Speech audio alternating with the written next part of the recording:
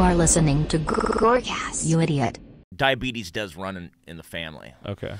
And so you got to be for that. Yeah. Well, I mean, I guess that doesn't really bother me. Are you guys skinny though? Are they all skinny like you? Like, those guys are not that skinny. Okay. Yeah. Because I think I might have some diabetes in my family too, but they're all like, I'm like, is it gonna get me if I'm not fucking chugging soda and eating McDonald's and shit, or is it the hereditary? Genes too, man. I don't know. Genes, well, I think dude. if it's like more prone to it, then you best not fuck with that extra shit. Yeah. You know, there's so much good food out there that's not that bad for you. Yeah. And like as far as drinks go, like water, like cheers. Dude, I'll drink one of those every now and then if I don't have coffee around. Yeah, sometimes you have to. But all I drink is coffee and water. Just straight coffee. And then straight whiskey. That's my alcohol. I had a boss that was like, he was like the big guy in the music industry in Portland, which is not saying much, but big time, dude. Top of the bottom. Top of the bottom, dude. Yeah, exactly. And he would like, everybody drank coffee in the office, and everyone drank it black. And it was like a little office building that had like 4 of us in there, 6 of us in there. And I was like, oh, like you guys don't have cream and sugar? And he gave me like the most G'd up thing. He's like, oh, I can run down to the store and get some for you if you need something. if you need it sweet, and milky, and creamy. And I was just get that like, for you, ma'am. Yeah, exactly. Queer, you know. And it's like, dude, god damn. Okay, fine. And ever since then, I got a taste for just straight coffee. Oh yeah, which is nice because like, coffee doesn't always have to be a fucking dessert, bro. No, it shouldn't be. I have friends though. You'll go out to breakfast with them and shit, and they'll just be. It's like it's a fucking dessert, and it's like you're having that pre-breakfast. Yeah, I mean you're literally putting sugar into it. I like bitterness, as far as like flavor goes, not emotionally. I was like, that's why I moved to Austin. I was sick of the bitterness of L.A. and New York. Same. But the like bitterness, like coffee or like my alcohol, I would never have a mixed drink ever. You'll never see me with the fruity fucking with a Mai Tai. No, or maybe the closest I get to that would be a margarita every now and then. And even a good margarita is more tang and bitter than it is no, you're right. Sweet, right? Yeah, it's only the shitty ones that you get that taste like sugar ass. Yeah, and I hate those. I don't like them. I usually I find the good ones if I'm gonna get one, but I really don't like. Bro, if there's a bar with a pile of limes, you gotta get the margarita because they're squeezing those bitches fresh. Yeah. Oh, man, yeah. I love that shit. Yeah. But yeah, no, just straight whiskey with one of them fatty ice cubes. Oh those yeah. big old. We have them in the office. I would have offered it. It's too early though. It's too early for that. No, I can't do that right now. What's the earliest you start drinking ever, dude? When I'm done with my spots. Okay, so like 11, 12. Sure. Yeah, something like that. And excuse me. In LA, like I would never drink. Some of this sparkling water? No, I'm good. Okay, cool. I never drink there. I only started. I mean, I really only drink in the last. I've been here since July, and yeah, it's probably the most I've consistently drank my entire life. Yeah, like just in the last. Whenever I do Mothership, whenever I'm at the Mothership, you kind of have to. It's fun, right? It's fun, yeah. And I feel like it's like a reward there. And also, I live like a block away from Mothership. Okay. So I just like I'm not worried about driving or anything like that. Yeah, that's good. Are we rolling already, Tony? Look at Tony's just fucking that's on how top we do, of it, man. bro. Just Organic. right into it. Matt Edgar, what's up, brother? Thank you for coming on the Thank podcast, you for having dude. me. I appreciate you. So yeah, so you said you moved to Austin in July. So are you from LA? Yeah. Okay. So born and raised? Yeah. Nice, dude. And we got out of that West Coast shithole, dude. I'm from Oregon, so. Oh, are you? Yeah, I moved here July of 22. Okay. So probably around the same. Moved here on the 4th of July, dude. Whoa, shit. Yeah, I moved here with my cats, 2 guns, and 2 ounces of weed, dude. Wow. Yeah, because I mean, you weren't allowed to take the weed, but you can check guns. Yeah. Which was a weird experience for me. Did you drive here? No, I flew here. So and you brought your 2 cats? 2 cats on the plane in the cabin. Do you put medicine? You give them medicine? We knocked them out. Yeah. Gabapentin. I had to do that too. They take human pills. Like, I didn't know. They're like, I'm like, really, Gabapentin? They're like, yeah, just throw it. And they make it sound so easy. Just put it in their mouth. It's like prying an alligator's jaws open. Oh, dude. To put the littlest pill in, and then every time they just go, and it's like right on their tongue. You got to trick them. You got to put them in something else. They're not like dogs. They're too smart for that shit. They're not like dogs. I tried putting it in a little piece of turkey or something, dude. They're not dogs. Will just. Doesn't matter what you fucking put. My boy fell right for it, man. Oh, your cat? I watched him, and he was just like, he had no idea what he was doing. He was stoked. Dude, Dad, thanks. I never eat this crap. Yeah. This, like, junk food. Right. Thanks, Dad. It's like sugar, whatever it is. And then you just had to look at him and go, I'm so sorry, bro. I'm sorry, son. It's going to suck. And then when they start to fade, You can kind of see it, and they're like little cat limbs don't really work anymore. Dude, I had my hand in like under because you put them under the seat. Yeah, in front of you, and I had my hand in there the whole flight. Yeah, same. Just like Pretty so much you could same. just lay on my hand, and he was so good though. He was only bad on the drive there. I think it didn't really kick in yet, and then when the plane would take off and land, that was it. In the air, totally cool. Yeah. It must be. I think it must be like the bumpy road and shit. My cats hate the car, but the plane was cool, and they were on drugs, so I don't know. Yeah. But yeah, I remember we put the cats up on the seat, and they were like, "Oh my god, there's fucking cats here the whole time. We didn't even know." Oh yeah. And then they woke up and they're like, "What the fuck is going on?" Oh, I know. You know That's jarring. Did you have to take your cat out at the TSA? Because that's an experience. Yep. I had You have to to like scruff it, and then it's like. And Yeah. there's all these people and machines and like sounds and They shit. took us to one of the private rooms, like they were gonna like look at my underwear. Yeah. And they one guy, He's got pussy. he had to look through the the bag and stuff, and I think I just held him. I think I held him while the guy looked. And, He's just like digging into your bag. yeah. And they were cool. The TSA agents that were doing that were like, they're used to this shit, because I was like not playing. Like I didn't like that at all. That like I get that you guys need to like look through this, but they wanted me to take him out, and he was so scared. Yeah, and and it's it like didn't really, the drugs didn't kick in yet. And it's like if this cat hits the ground, it's gone. It's gone. It's gone, dude. Yep. And it was funny too, because it was like 6 a.m.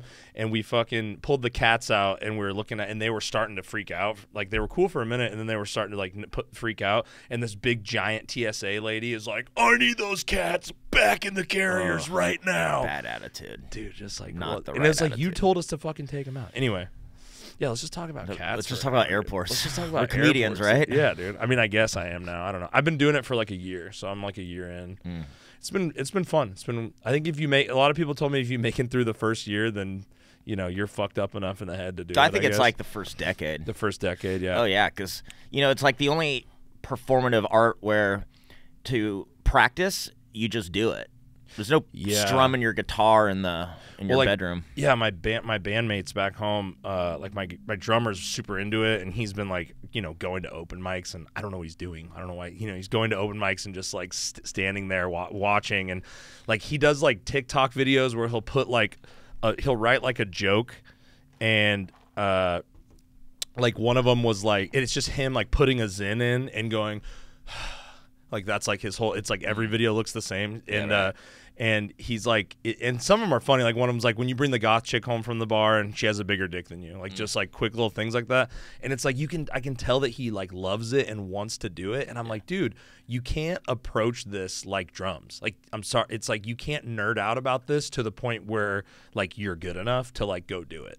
Like it's not like he's used to like just playing the drums in a private room, and then he goes and is badass on stage with us. And it's like it doesn't work that way. Yeah. You got to go and you got to embarrass yourself first and like kind of fuck up and eat shit a bunch. You gotta get to the point where you're not embarrassed. Right. Yeah, you got to get to or this, like that feeling, the comfort. Yeah, that feeling of being embarrassed doesn't really have an effect. Yeah, and you kind of have to get used to the silence, and that's almost where the magic happens, right? Mm-hmm. That's where you start to like. Right. I'm learning all this like in real time. It's like tension. Like a laughter is just like a laugh is just release of tension, and so like the silence is kind of building that tension. It's like, and then the joke is the release valve. The punchline's like that. And it comes out. So you need that. That builds it. Yeah. How long have you been doing it? 17. 17 years? Mm-hmm. Holy shit, dude. Yeah, so when did you get passed at the Comedy Store? What was that like? That was in 2011. I had been there for 4 years. I was a door guy. Okay. Yeah, I got there when I graduated high school. So I'm from like Long Beach. Okay. Specifically, there's this little town called Los Alamitos. It's like a suburb outside of Long Beach, technically Orange County, but it borders LA County. Mm-hmm. And there's a beach, Seal Beach, so like Los Al, Seal Beach, and then right to the west, the next town over is Long Beach. So like that's 30 miles from Hollywood. I graduated high school, and a week later I was driving to Hollywood, taking improv classes at the Groundlings. You know what the Groundlings is? No. The Groundlings is like this super famous improv theater that like all your favorite SNL players came from. Like Will Ferrell. Like I was just obsessed with Will Ferrell. When I graduated high school, I think I still am. To be honest I saw Old School and it changed my life. Like, this guy is the funniest. You're my boy, Blue. Yeah, I mean, dude, awesome. he's special, man. But I was like, where did this guy come from? And he's an Orange County dude, and he went to USC. Like, so he's a Southern Californian like me. Like, where did he go? And then I found out about the Groundlings, and that opened up a whole can of worms because everybody's from the Groundlings. Like, so many of these people like that Jim I like. Carrey and shit? Not Jim Carrey, but like so many like SNL, like 90s SNL Like I'm sure Sandler? still now. Nah. Chris but like Farley? none that you just listed. But like Chris Kattan, Chris Parnell, Sherry O'Terry, Anna Gasteyer. Like I love the 90s SNL. John Lovitz. Oh, nice. What about Phil Hartman? Phil Hartman, he's a big Groundlings guy. Legend. That was like, he's a Groundlings legend. Every Christmas I watch Jingle All the Way, dude. Phil Hartman's in that. That's amazing. like, I feel like there's like guys that are like maybe every generation has that. I think Will Ferrell was my Phil Hartman. Yeah, same. You know How old what I are mean? you? I'm 38. 38. Okay, a couple years older than me. So I started taking Groundlings classes, and that led to like private improv lessons with this guy called Kip King. He was one of the original kind of Groundlings. familiar to me, Well, I he's don't know. Chris Kattan's dad. Oh. And so like he taught these private lessons, and then it kind of became more of like I started to help. He's an old man at the time, and so like he wouldn't charge me if I'd come over to his house and help him with shit. Like he was old. He had like bad knees, so like I would help him do stuff. But then it turned way less about improv. Well, it was about improv, but it was more like this like Eastern philosophy. He was a Buddhist. He was like a true Buddhist. Crazy. Started off Jewish, but then he's like completely Buddhist. And he'd give me books and he would teach me things about this culture. And I never really was in any of that sort of stuff. But that kind of like, it was interesting how he compared Buddhism to improv. And like there's like a lot of similarities. So like what? Well, it's all like being in the moment. True. It's all about just like Be where your hands are. it's all like the less is more, you know what I mean? And like just kind of like letting more happen, like relinquishing the control and knowing when like it's time to act. And but it was just like all these cool things. And so I did that for a few years. I always thought I would get into stand-up as soon as I turned 21 because those were the rules. Like there was nothing that was like 18 and up. It was all like seemingly 21 years old. So as soon as I turned 21, the Comedy Store, I mean, I was always going to do that. I mean, I was going to be a comedian when I was 8. I had my stepdad got a Sinbad album, and it was like, what the fuck is this? And then I got I had like cool comedy taste in high school. My friends were listening to bands, so was I, but I had like Chris Rock albums. Nobody probably thought that was cool. A few of my friends did. I had funny friends, man. Yeah. I had the funniest friends. Those guys, and they're still my friends now, and they think this is all super cool. Oh, I bet. But we would listen to comedy albums, and I just took that shit seriously. Yeah. And so I feel like I was kind of in my friend group too, like an early adopter. And again, it kind of like you said, it was something I always knew that at some point I would do. Oh yeah, it's only a matter I of felt time. like whenever I would think about doing it when I was younger, I grew up in like a decent. It was like an upper middle class suburb of like there was still the rich people up on the hill, but we were like in still a nice suburb area of Portland. So it was like. I just felt like I didn't have enough like real life experience. Like I was the only child. I didn't even have siblings I could talk. So I'm like, what am I? You know, it's like I got older. I lived with my girlfriend for like 10 years. We've been together for a long time, and it's like now I have maybe something to talk about. Well, you know what I mean? It's funny you mention that because like when I started, like me and all my friends, all the guys that started, like I mean, you know, a lot of them now. A lot of them are still around, and we all like were very young and wide-eyed. And we were learning stand-up, like by doing mics and just sucking ass. It was horrible. But the older guys, and when I say older, probably like people that were like 30, when we're like, early 20s, these guys are like probably early 30s and up. Those guys, when they started, they were immediately better than all of us because they did have not only more experience, they had more to talk about, but they had more comfort in themselves. Yeah. Where I was still like super insecure, scared. I was scared. And then I'm thrown into this like very adult world, which is not, when I say adult world, I mean, they're a bunch of Peter Pans. I mean, especially back then, the Comedy Store in 2007, when I got there, was dead. Really? Was dead. I mean, they wouldn't even be able to start the shows if there weren't at least 6 people in the audience. Yeah. So sometimes we would just sit there and then like wait for another customer to come in, and then we could finally start it. I feel like I've seen that happen at a couple Tuesday nights here, like at Creek or something. But imagine that happening at the Comedy Store, and the comedians, the paid regulars back then, were all your favorite comedians now. They were just not famous at all. That's wild. Like all these that's guys. kind of what we're seeing with people like you even, or people like, there's people like the door guys at the Comedy Store or at the Mothership, are like the next. Yeah. Some of those guys are. Oh, I see myself in them all the time. And that's like the cool thing that I'm really loving right now is that like it reminds me of when I was a door guy and there'd be a cooler, older paid regular that I'd look up to.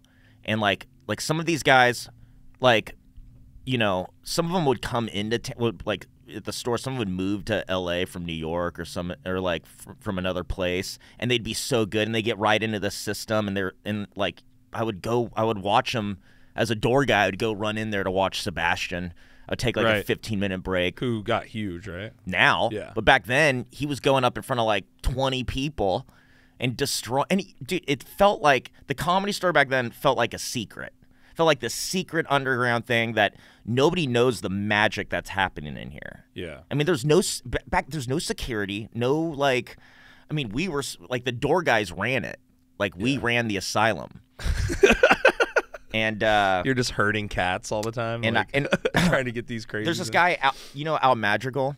I don't think so. No. Well, okay, so stand up. When I first was debating whether I wanted to move here, I talked to Hinchcliffe, who's my best friend. We started together within a week of each other in 2007. We used to live together. We were obsessed with stand up the same. Like we still like to this day talk about it just like the kids we were back then.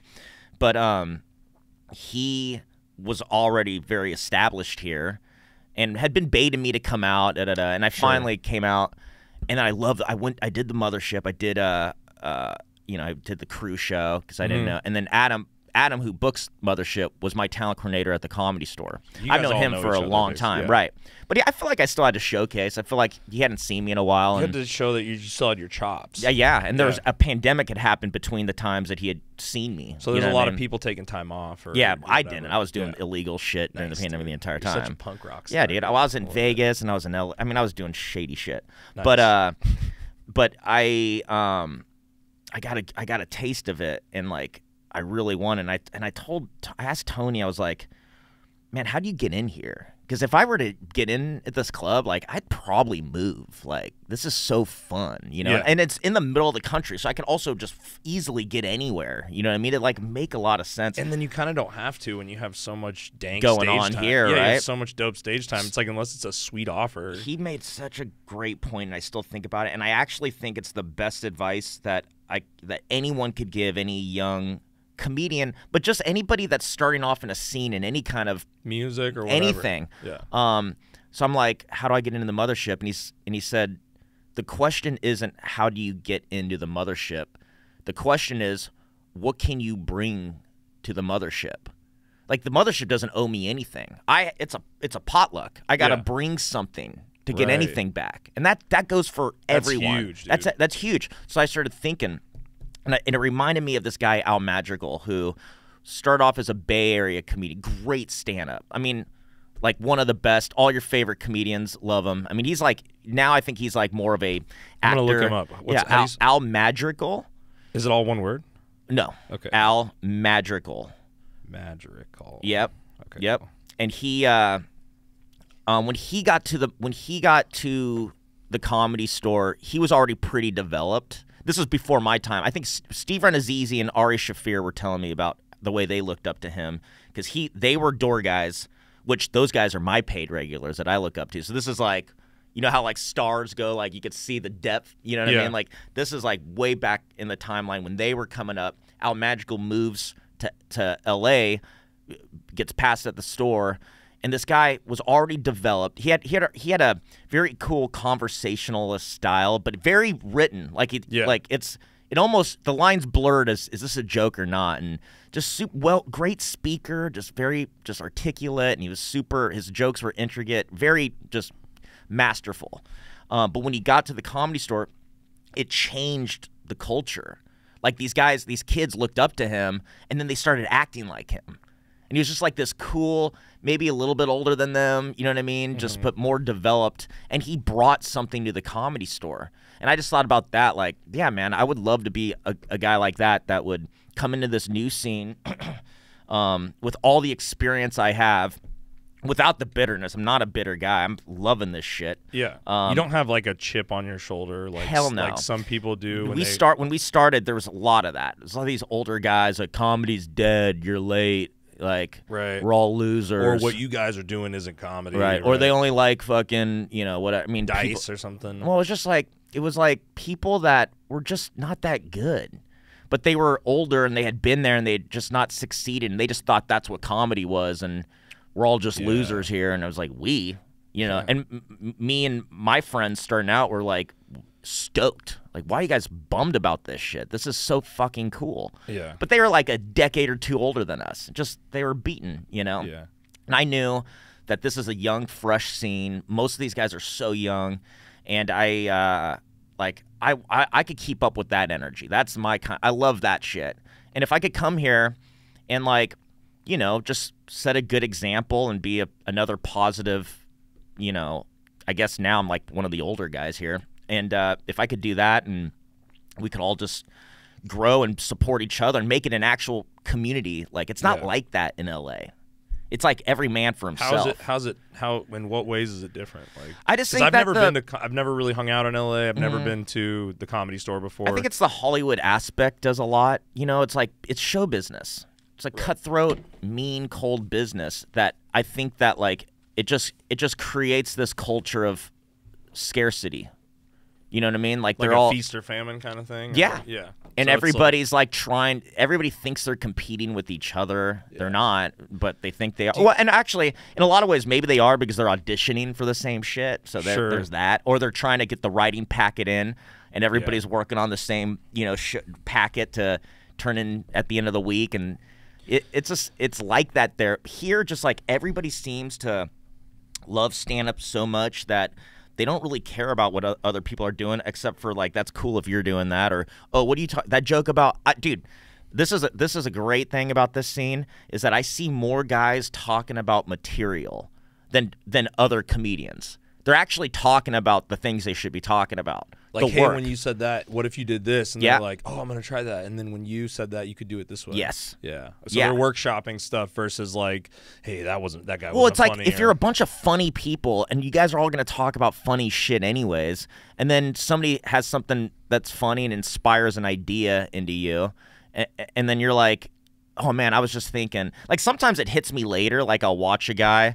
And then, like, as the week goes on, it's just like I'm like thinking. And then the next time I see him, I'm like, bro, I can't stop thinking about your joke about this. And then we start riffing, and he's like, oh, could I say that? I was like, fuck yeah. Yeah. Like, that's what I wanted to bring to this scene. And, you know, it's worked out great. I love it. I mean, these kids are fucking great. They're so funny. Many good it's crazy because, like, I used to be so into, I mean, I'm still into metal, but I kind of have my, like, you know, and I'm into metal. I like to, it's a weird thing with the metal thing now that I've gotten older. I like to do it more than I like to, like, consume it.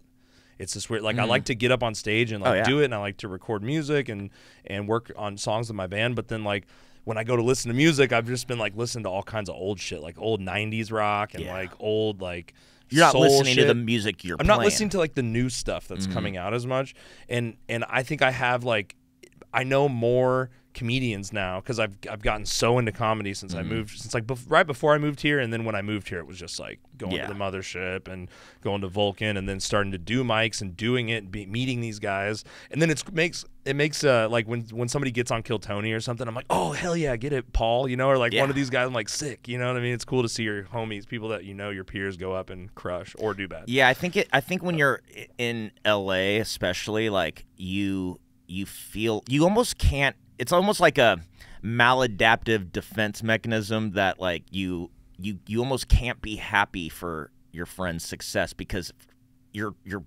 trained to think that takes away from you, and that's only because it's only because it's always been that way. So when you get there, like, it kind of, the wide-eyed optimism kind of gets slapped out of you. Yeah. unless you have a fucking lion heart like me, and I never lost it. I think there are times when I was probably a little bit more sensitive, and there's times when I was probably a little on the road to bitterness, but a little more of a hater or close to being there. I mean, I could see why people would hate on, but then it never went anywhere, and like, man, there ain't nothing better than writing a new joke. Rogan, we were talking about it last night at Mothership. It's like the best feelings that you could feel is sex and then new joke.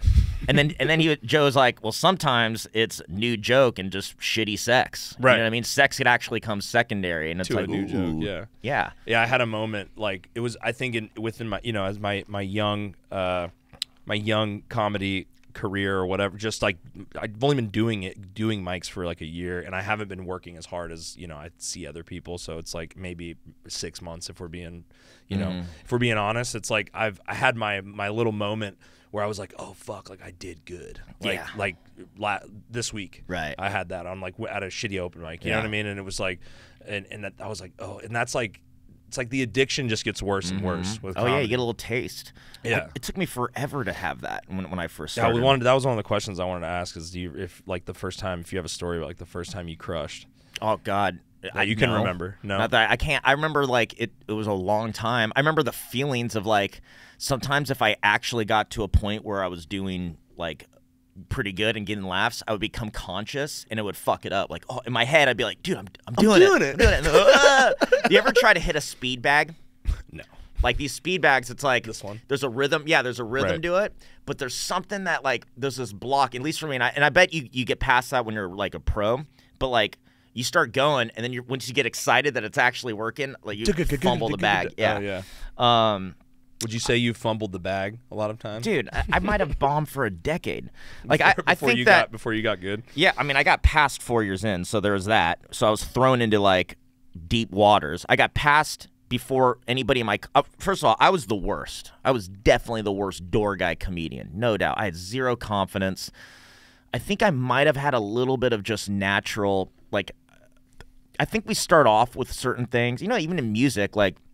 There's certain things that you kind of have natural just going for you, and then you can build off of. For me, I had a natural ability to connect, and I also understood the importance of connection with the crowd. Connecting, because if you could connect, you get way more leeway. Mm-hmm. Like you could actually do worse, but if you're dialed in with them, they kind of go with you to an extent. You know what I mean? I think that I first started getting good. To be real, like it's so funny you ask that because there's glimpses of it that I remember, and there was one specific. It was just this bar show. This bar had an upstairs room, and it was on Sunset. It was a block down from the store, and I was bombing like usual, and but like something would happen when I would bomb where I would get funny, almost like making fun of how bad this is going. Was like a safe space for me because I had nothing else. Like anything I tried to come up with or any plan I had went out the window immediately. Right. And then I was just like up against the wall, and those reactions were like the first laughs I would get. And this guy pulled me aside and he's like, dude, like, I don't mean this as an insult, but you're really good at bombing. No, I mean that. It's like you're actually, when you bomb, it's like you turn it on, like something clicks. It's like that fear or that discomfort pushed you into this place. Yeah, this exactly. And at the store back then, there were bullies. The older guys that would so we would get like 2 spots, these like little 3-minute spots Sunday and Monday. It was like hour nights. Mm-hmm. And there was these guys, the guys that were like a little bit older than me that had been there, they would host it, and they were so mean, man. They were like, this next guy's the worst. If you guys have to use the restroom, now's the chance. We call him the restroom break comedian. Oh my God. This guy, and they would stand in the back. They would stand in the back and fire off and kill it. They would kill it while I'm on stage making fun of me. And I would just be left with nothing. Like who? Like was this? Were you there when Patrice was there? Right? No, Patrice wasn't a store guy. Okay. But yeah, I do. I've had experiences with him there. Yeah. He was a New York guy, but he would come through. He yelled at me one night. Damn, it hurt my feelings. Hey, that's kind of a fucking like. But then he apologized. Legendary. That's kind of legendary though. Yeah, the legendary part is, I used to park cars. That was my job there. I was like a valet. Yeah, kind of like the comedians who were paid regulars could park there, and one night, I mean, it would get so busy that there's only one way in and out of this tiny little parking lot, and it was like Tetris, like, and I had it down to a science. Like, I knew how many cars to put here, what size cars, who do I need to get out. Like, I would keep tabs because if it was too busy, you would have to pull cars out and literally park them on the sidewalk, like where people are walking, just to get a car out. Right. And one night I was doing this, and I pull a car up, and right in front of me is Patrice O'Neill. He didn't realize that I was trying to park the car kind of where he's standing, and he just saw me coming up on the sidewalk. He's like, what are you doing? What the fuck are you doing? And he just starts teeing off, and I'm looking. I'm like, that's one of my favorite comedians. He does not get He's just that. yelling at you? He's yelling at me. I'm like holding back tears. Yeah.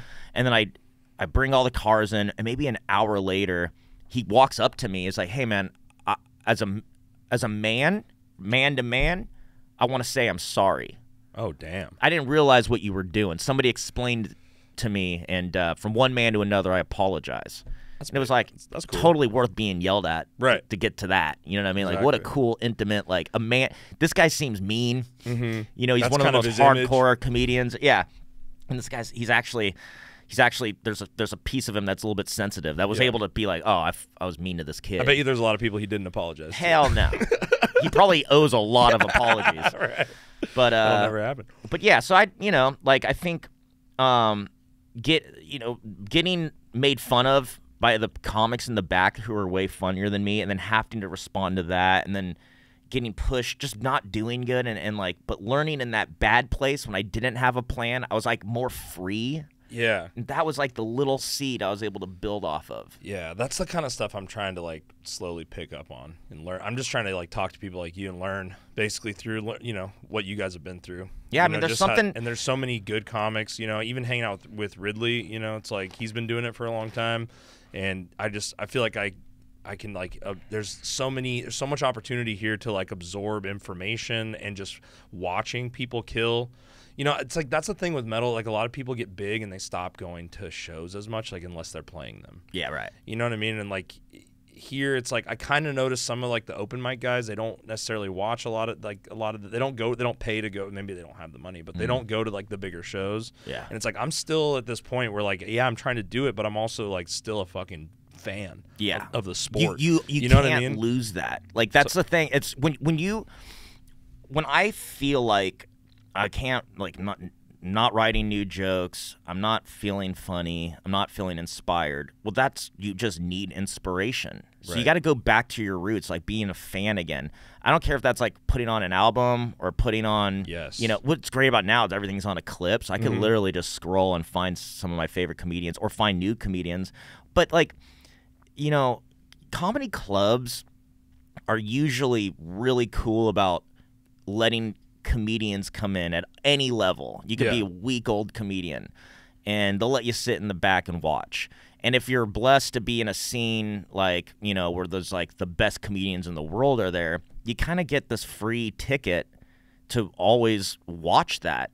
You know, I would treat it like it was like college. Like I would go to, you know, Ari Shaffir class and watch, you know, Professor Trade Ari school. go up, and and like, or anybody that I would just like, I kind of looked up to and learn from the best. And that would inspire me to write. And like, sometimes I just walk away like, ooh, yeah, fuck yeah. I'm like, I'm feeling it again.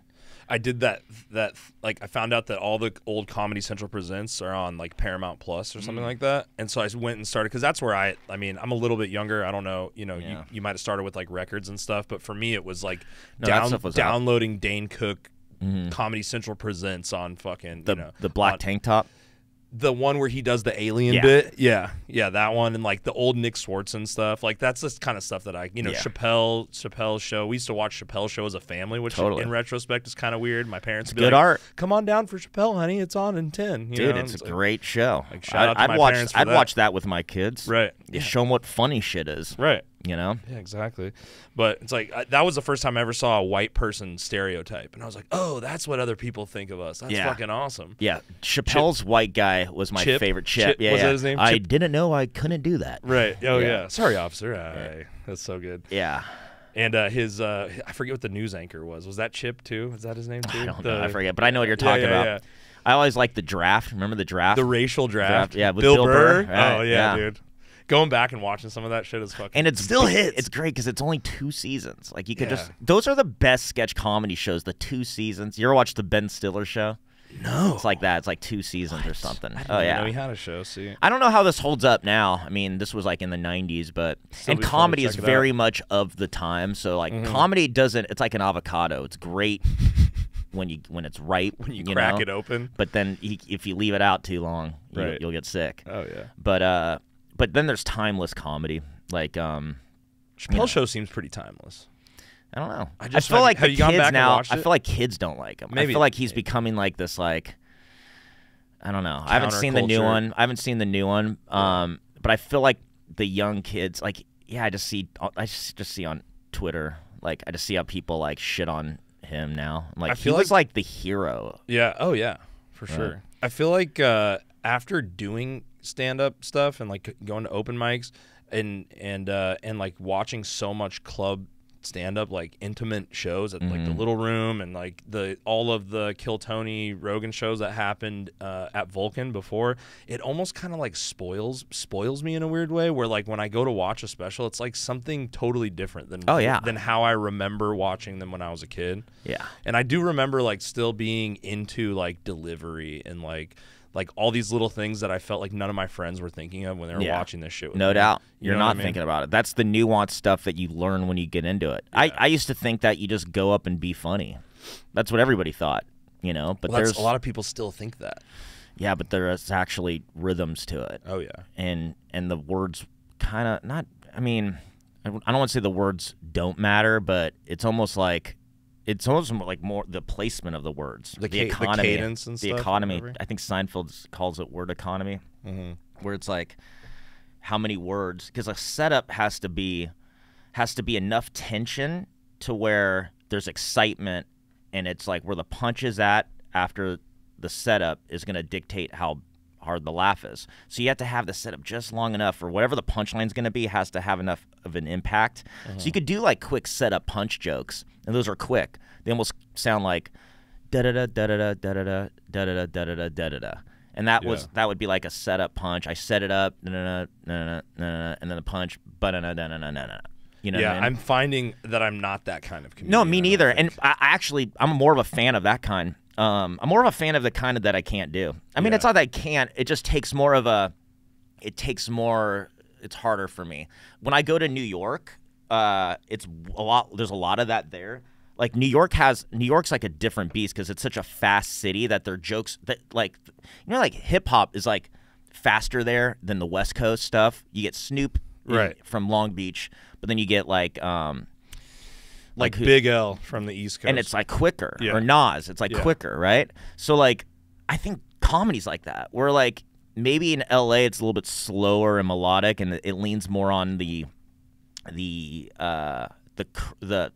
it leans more on the setup, whereas like in New York it's more like punchlines. They want punches and bunches and make it quick. So sometimes I'll go to New York and stay there for a while and then work on that. You know what I mean? Because I think the best is balance and having it all. Oh yeah, you know. for sure. And so they styles. That's what's beautiful about this art form, is that you kind of just you learn how to do it, and then you find your own way of doing it, and when you really find your own way to do it, it sounds like your own thing, and it's like almost like people can't steal unless it's like it's blatantly they're taken from you. You know what I mean? But I've always enjoyed the guys that can write a good quick joke. I think it's so impressive. But then I like a guy like quick shit. I mean, there's so many guys I'm liking right now. Like Brian Simpson is like a very good like. Brian's awesome. Yeah, I mean, he could just like he'll take you in. He'll sit there. He'll start talking conversationally, but the next thing you know, he's got you, and you don't even realize that he's taking you to the punchline. Right. Like about the time you start to realize what he's getting at, he hits you with it. Yeah. He hits you with it right before you're like, wait a minute, and then he fucking gets you with it. Yeah, I've been we go to Bottom of the Barrel a lot. Oh yeah. It's kind of, I think it's the hack for people. Like it's kind of the hack to getting Mothership tickets, right? Because people don't realize like that show doesn't. The late show you can almost always, like a lot of people. a lot of times you can get tickets to that. Like Really? Yeah, like last minute. Like it's one of the last ones I feel like that sells out. Like we can always get tickets like usually a day before, day like earlier day of, so we'll go to that one a lot because I've seen a lot of the comics, you know what I mean? It's like it's fun to see how they do stuff differently. That was one of the first things I picked up when I would go to a bunch of shows out. Started going to a bunch of shows out here. It's like people like Derek Posen, like every time he does a bit, it's like new to me, you know. But then there's other stuff where you're like, oh, I've seen this before. But that's why I like Bottom of the Barrel because it's that improv, fucking, you know. And so Brian's always there, and that shit is awesome, dude. Yeah, totally. He crushes. But yeah, dude. So it's crazy. I didn't realize that you've been doing it for that long, for 17 years. Yeah. So you never did any like music thing, or you didn't try to do anything else No. it was just Stand up. Mm-hmm. Yeah, I mean, you know, I think I took an acting class at one point, but I just didn't. I don't know. I just thought that like stand up was. I mean, I was always a funny kid. I love when, you know, at school, I was always like getting the laughs in the classroom, the communal get the whole class to laugh, right? Yeah. Since as far back as I could remember, like kindergarten, like having the group of people laugh at the same time, that was just my shit. And then when I first discovered stand-up was a thing, I could not like imagine doing anything else. That seemed like the most fun you could have in life. Yeah. What was like the first dude that, or like the first comedian that made you? I gotta give it to Sinbad, just because this album that my family, we were taking like a family road trip or something. We were visiting my stepdad's family, and then when we left to drive back, I think they were in Utah, and we left to drive back to California. So it's a long drive. Yeah. On the way, like right before we left, my dad's cousin was like, "Oh, you got to listen to this guy." It was like a cassette, and he threw it in like midway through the drive, and it was Sinbad. And I don't remember it. I just remember going, "What the fuck?" Like these are like grown-ups, and they're just like goofing off, like, and like I didn't think that was allowed. Yeah, but not only allowed, like this guy lives off of it. This guy is like there's a career. Yeah, you know, he's famous from it. Yeah. And then, I don't think I've ever really watched any of Sinbad's. I need to go back and watch it, dude. Dude, there's a lot of the old stuff I haven't watched because I came up in that like Comedy Central Presents. How old are you? I'm 30. It's gonna be 33 like next week. Yeah, I mean Comedy Central Presents. I just didn't like it because I felt like it was too edited. Anything where they had to prepare for a commercial and they cut it off, I just think you're just pissing on the art. But I mean, it was the best they could do back then. So you know, at least there was that. The best way to take in stand-up is either there, or the second best is the album, because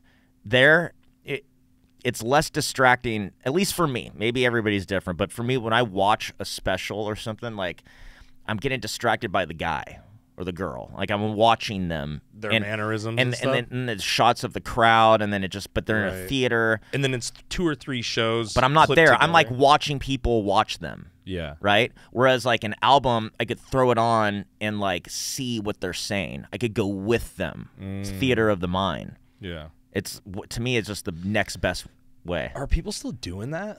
Like, I don't are people think so, still? man. It's kind of like it's almost like when a metal band nowadays like drops a cassette tape, right? Isn't it kind of like a nod to the old school? I don't know if people are still consuming it that way. I think the biggest way, obviously, right now is clips. You know, on these apps, like these TikTok clips. I mean, that's like you go down a rabbit hole. Yeah, there's the Netflix specials, there's specials, YouTube specials, but I don't hear about albums. I would just hope that anybody that makes a special would also release the audio.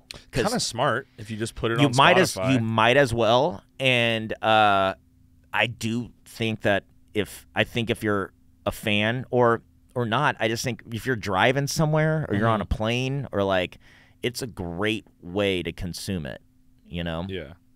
Yeah, I need to go back and listen to some of those. I used to listen to like, you know, so I owned like a couple of, and I know it's like he's, I guess, hacky now, people think, but like the old Dane Cook stuff, like that was my era. Oh yeah, when man. I was in high school. I was like a freshman. If Swallowed. Yeah. Retaliation. I owned that. Retaliation. Yeah, I had both of those.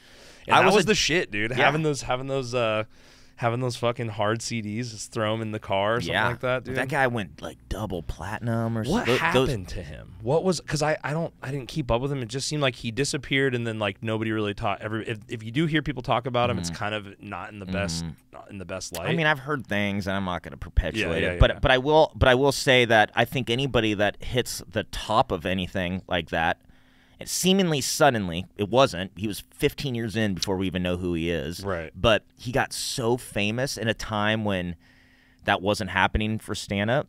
And I think anybody that gets that famous, I think you just become hated. Get weird. Well, I just think it's like I just think that's the way people are. I think that's the way casual audiences are. You know what I mean? I think it's like in music too. You get so big and then you kind of become a joke of yourself. You know, like George Carlin in the '80s was a mockery of himself. Really? But yeah, everybody made fun of like he's the word guy, and you just like the way that they would. Rick Moranis had a great impression of him that I think ruined it. I think it ruined George Carlin. George Carlin from the '70s was this cool countercultural, like, right, just, you know, it was cool. College kids liked him. It was like everything that stand-up comedy. He was taking on the man. He was, right? Yeah. With his own style, his own wordsmith style. But then he kind of tried to keep doing. I don't think he evolved the way. I think he was just trying to like capitalize on what he had going. And then like people, after a while, people are gonna see through the cracks. And then if you're that famous, you're going to get made fun of on, you know. Because it's like you can't really complain about the man when you're like rich. You're the man. Yeah, you become the man. Right. You're like working for the man. And then like he had a resurgence, you know, and it's just like he took a time off or maybe didn't take time off, but he wasn't in the limelight. He was probably always doing spots because that guy was like a junkie like me and anyone else. Yeah. But he, you know, like he went back to basics and started making new specials. And his last, you know, decade or two of comedy specials weren't anything like that. He wasn't doing as much of the wordy things, maybe a little bit here and there, but like it was more just like new ways of him telling jokes. And he kind of became that thing again. Because like the Carlin I know is like an old man. Mm-hmm. But the Carlin that was making it and changing the world was this young dude that just like kind of a hippie, still kind of had hair and he had a beard and he just looked. I related to him because he was like he was talking about stuff that people weren't talking about, like being a germaphobe, and I thought that was interesting and like making fun of. He was talking about anxiety. I mean, he was just talking about like different cool stuff. But this was before I was even born. Yeah. You know what I mean? And then like while I was, I mean, I don't think I really even got into him until like the 2000s when I'm like really trying to like study the right shit. I think that I desperately need to do that. Like I need to go back and watch like a bunch of old stuff that I never watched. You know what I mean? Like a bunch of stuff. My dad was like an OG Richard Pryor fan, had all the records and stuff, and like I need to go back and just watch study live in concert. Yeah, Richard Pryor live in concert. It's at the Long Beach Auditorium. Mm-hmm. It was recorded over 2 shows. The first show he bombed. And so, like, how do you bomb? When you're that big? I want to say it was Patti LaBelle, and I hope I'm correct. But it was like some musician opened for him from that day, like a famous musician from that time. And, was that in the 70s, 80s? Man, that had to have been like 70s. 70s, yeah. And he, so like he bombs the first show, and then in between shows, he's getting restless. He just wants back at him. Like he just bombed in his special. He's the biggest comedian on the planet, and he just like lost. And he wants to get back in there, and like Patti LaBelle gets off the stage. I think people were like going out getting drinks or getting their snacks, and they're coming. You know, the house lights were on, like in the whole auditorium, and he's just like, "Fuck it, I can't wait," and he just walks out. And as he walks out, like people start cheering, but all the lights are on. It doesn't look like the show's about to start. He just walks out on stage, and you see a sea of people running down. And he's like firing shots out of all of them, just like boom. The photographers, boom. He's roasting everybody as they're coming down to find their seats, and like was it live in concert? And he destroys, and it becomes like the iconic Richard Pryor concert. And that kind of comes from that what you were talking about earlier, that like moment of discomfort when you're not doing well. Yeah, right? when you have to, when the plans that when you make a plan, you plan for the moment that's not there yet. You don't know what the moment's going to be like. You could predict based off previous moments, but you don't really know. And so, like, yeah, man, he fucking found out and then turned it around. And then the same thing happened to him. There's another album, Live on the Sunset Strip. Same fucking thing, only it was 2 nights. The first night he bombed, which was the night that all the celebrities came. It's on the Palladium. It's this, like, iconic venue on Sunset. And he bombed the first night, and then he had to go a whole 24 hours stewing about it. And that was when, like, all the celebrities were at. Like, it's just not a good look. Right. And then the next night, fucking destroyed it. And it's like, and that's the one that you see, Live at the Sunset Strip. He had, like, a red suit. Yeah. Yeah. It's iconic. You always hear, I always hear about that, like either way, if you bomb first and then go try to do a second show, sometimes it's better, or sometimes people like kill and they're like, I want to go do another set somewhere. Yeah. And then you bomb that one with like the same shit. And I had the same little thing. I mean, again, everything that I'm experiencing in real time, it's like, you know, the Fisher Price version. It's like, you know, it's like I'm just getting started having like my firsts. Yeah, well, can I tell you this? It's funny that you say that, because those first things, you always relearn those lessons the entire time. Over and over The stakes get higher. Yeah. So, like, all these things, you're probably still learning them, but, like, you'll find that you get to a point, and then it's almost like they start over. It's like when you graduate high school and you're like a freshman in college or something. And then you You're forget at the bottom again. you forget some of the more basic math. Yeah. And then you're like, oh yeah, fuck, I forgot I had already learned this. And then, but then it's higher stakes, so it's like a little bit more complicated. Yeah. And that just is a loop. I mean, I'm constantly like relearning like things that I know better. Like, I'll get off and I'll be like, I'm so stupid. Like, how did I let that happen? Like, it's like such a basic mistake, and like, but you know, then I probably won't do that again for another year. Did you have like a problem where like something like that where you knew that you kept making this mistake, but you somehow couldn't fix it, and then at some point it clicked for you and you were like, oh, you know, like, you know what I mean? Like something where you were constantly making the same move over and over again, that you knew, like, you got off stage and like, I did it again, and then for some reason you figured it out, and now, you know, you don't. The worst thing that I used to do was, so the Comedy Store, God bless that building, because it really let me fail for a long time. It supported my dreams when I had nothing to give back. You know how, like, Tony says, what can you bring to the mothership? There was nothing I could bring to the Comedy Store. That place just gave me a place to learn. I mean, did not have to, but it did. And I learned some tough lessons, and over the span of a while, like a decade. And one thing that I always fucked up, there was like a good, like, there's years where I would make this mistake, but they allowed me to, like, really, like, it was the first place I got to yell at adults and be like, fuck you, and like be like, you know, like fight back. Like, I was always like never that shit kid. You couldn't say to your parents or whatever, right? And so I would blame the audience more than I should have. And it would just, so when I got past, I got late spots for a long time, like late, and that means like 1 a.m. But the show at the Comedy Store, it starts at 9. It goes all night. There's not multiple shows. It's one long show, and the audience is just there for hours. And the audience has seen all the greatest comedians. Some of them are super famous, and then I'm on hours later. So that's just and awesome. The room, and it's not like the whole audience stays. They leave, and it's like whoever's left, right? And some of them are people that are too drunk to leave. Some of them are waiting for their check. They're literally 1 foot out the door. Some of them are into it, and some of them are like asleep, you know, like hammered. Yeah. So it's not a good crowd. I mean, they probably were a great crowd 2 hours ago, but not for me right now. And I would get mad and be like, you know, I'd get mad that they were tired, and I would go off on them. And the talent coordinator at the time would call me on it every now and then. He would call me on it, and it was just like, you got to stop blaming the crowd. Well, it's like, and then like, but I also had to grow up, because think about it, it's not their fault. These guys were great audience members. I'm the one that's here super late. Like, I had to learn that whatever I'm faced with, that's the room I got. Yeah. Like, whatever I could do with that, there's no point in blaming them for anything. 100%. I'm here at the same time that they are. They happen to be here a lot longer than me. And part of connecting, right? We were talking about the connection part, is being able to empathize with their experience also. Yep. This is where they are. Like, just because I'm coming in here stoked to go up and like, but then mad that they ruined my spot because they're tired. It's like, that's not I'm a showman. A showman is going to adapt to the audience. 100%.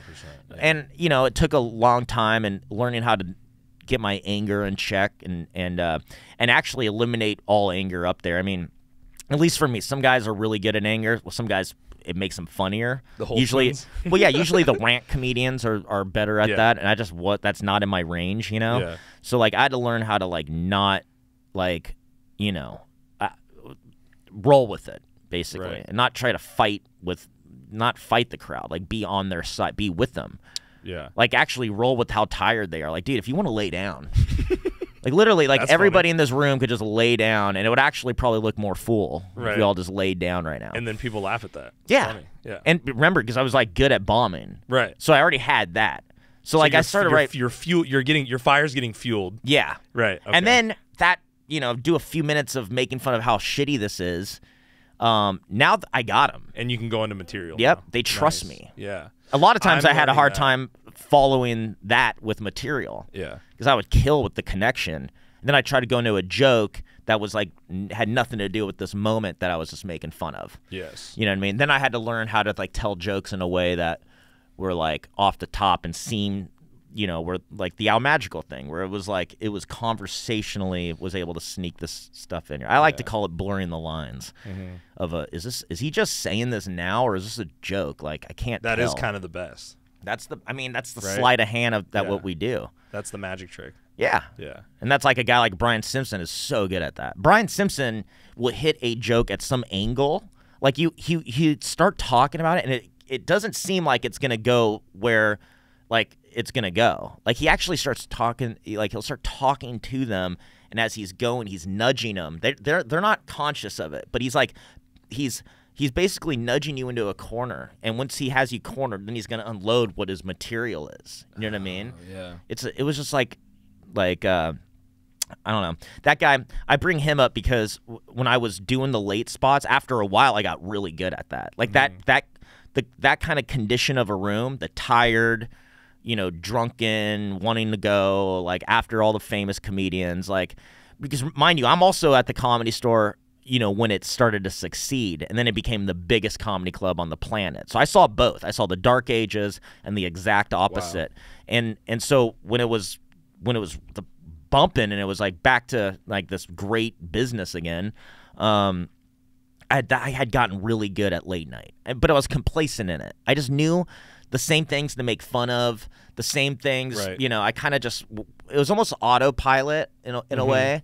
And then Brian Simpson got passed, and I had to step it up. They put him in late night with me, and I was like, fuck. Because he was coming in with like new jokes, and I just thought like, dude, I'm like, it was the thing. It was like inspired me to like get better and write better. And Would you have to follow him? yeah. Okay.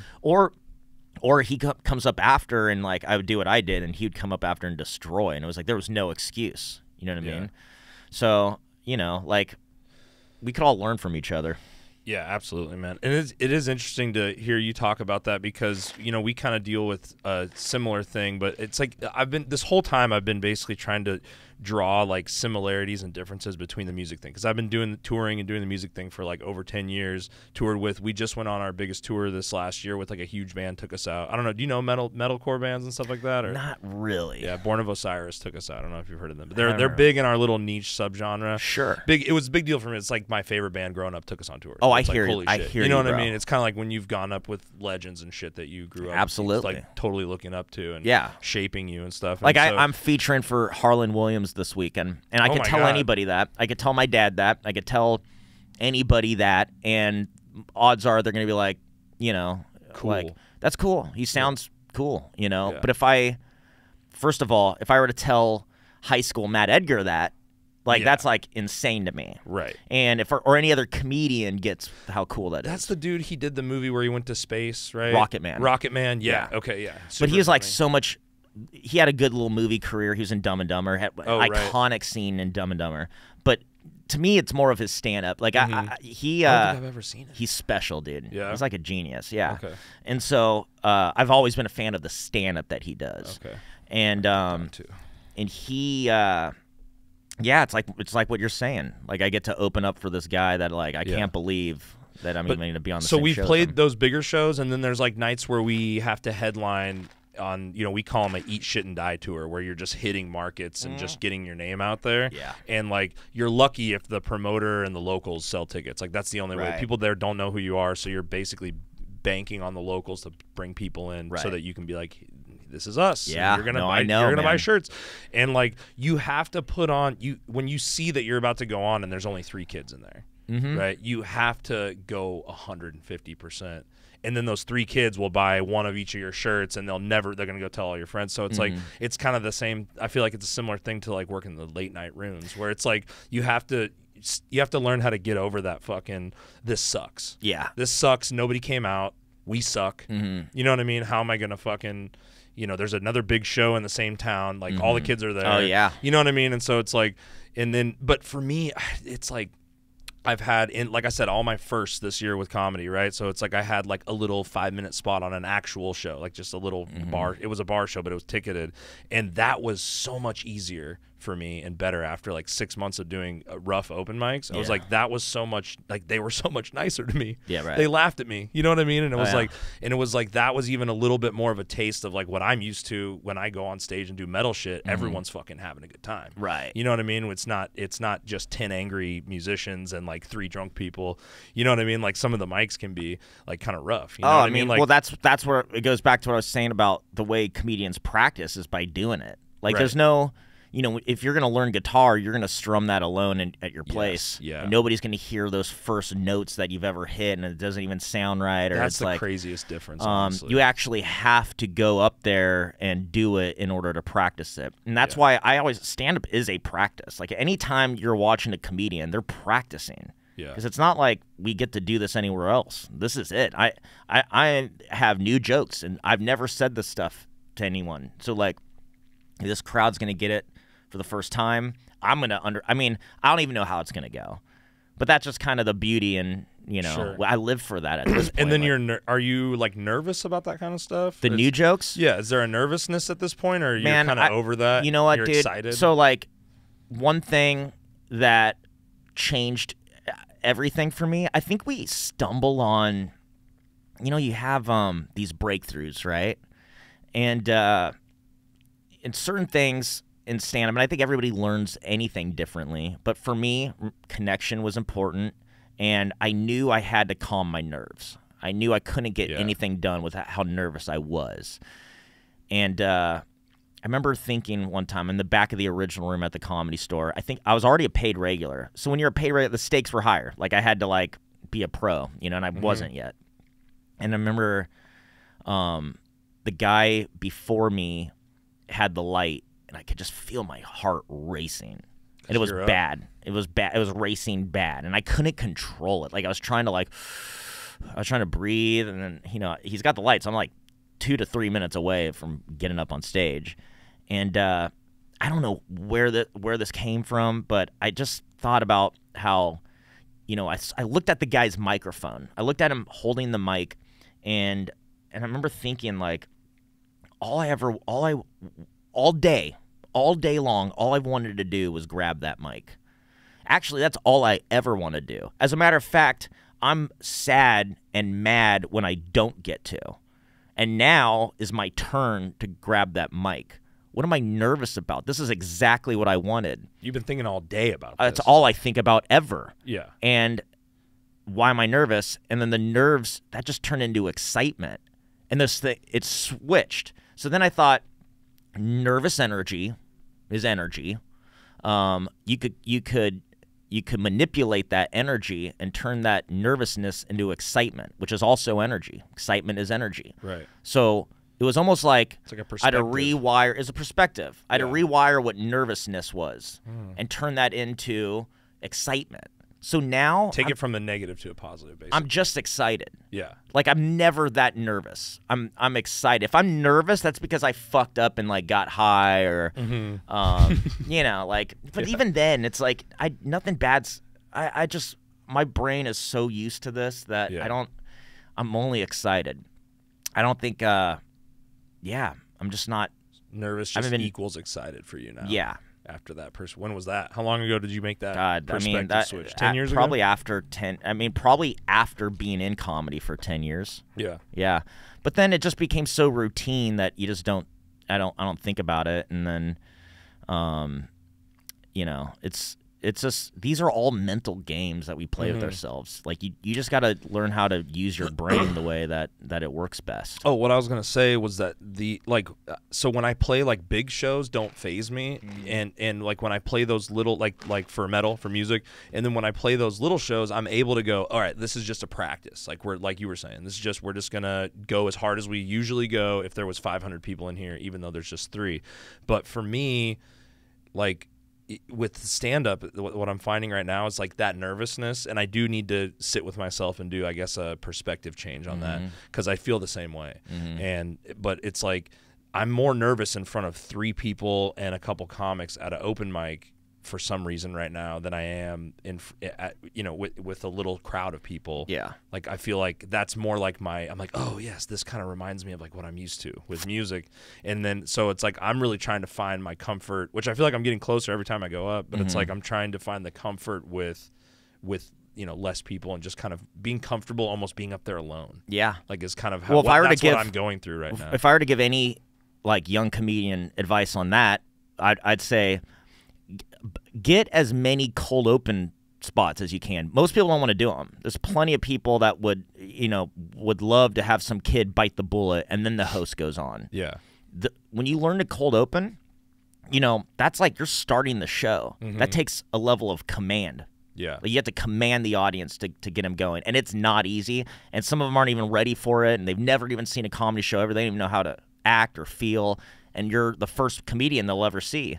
And, if you could start a show and get it going, I mean, you need to learn how to command. And you'll never get more confident than when you know at any point, like, if there was a comedy if there was a room next door and there's an audience and the show hasn't started yet, right now, I don't need anybody to get on the God mic and, guys, ladies, are you ready? Right. I will walk up on that stage and take the mic and go.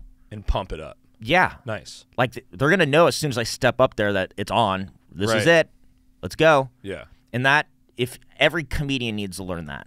That is like the hardest thing to do. And if you could just get through that and do that, everything else is going to be easier. Because any kind of spot where somebody was on before you, like, that's the easiest. Like, that's going to seem so easy because they're already used to the show. Yeah. Starting it.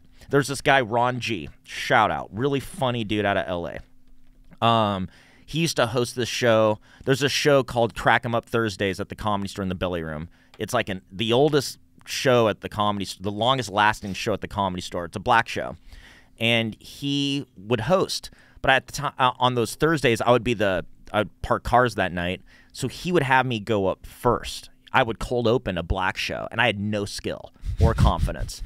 And I would just go get my ass beat every week. And there was never a problem. He was so cool, man. He always knew that. He wanted the white dude to go get beat up real quick. Think about it, though. It's kind of fun. But think about it, though. Like, this is a black show. The first thing you're going to see is this skinny white boy that's not good. Yeah. And he's going to go up. If anything, it almost made it harder for him because now he's got to clean this shit up. But he was so skilled. Like, because the energy in the room was fucked up? Well, it was just like the show wasn't started. He was just doing it to teach me. There's no other reason why this guy should do that, other than he's just a cool motherfucker that, liked me for whatever reason. As a guy, just like, this kid's cool, I'll help him.